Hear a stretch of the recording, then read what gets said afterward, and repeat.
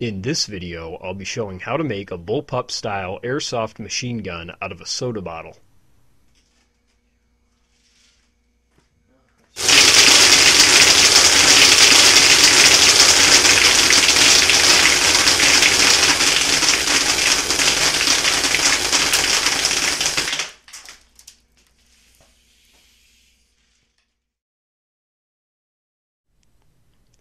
This project only requires 4 parts.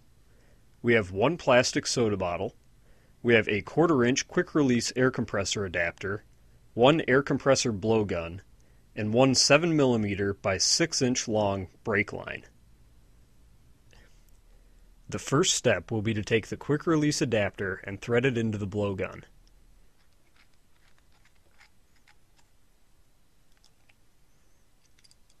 The tip of the blowgun should then be threaded out for the next step. A hole should now be drilled into the side of the bottle about an inch down from the bulged area at the top. This hole should be made just barely large enough to fit the back end of the threaded nozzle piece that we took off of the blowgun.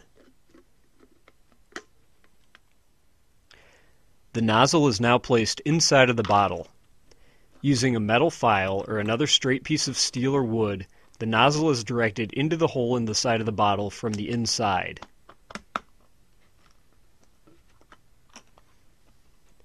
The rod that is used to direct the nozzle tip into the hole is then left in place so that it prevents the tip from spinning as we screw the blowgun back onto it.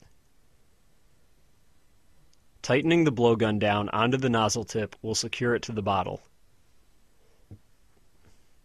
At this point, the cap on the bottle is taken and a hole is drilled through the center of it just large enough that the threads on our brake line will screw into it.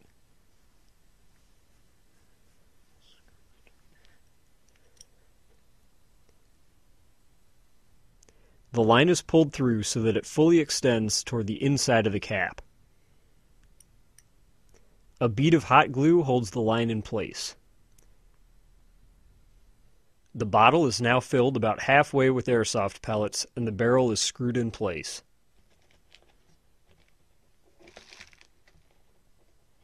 For now, this project is complete.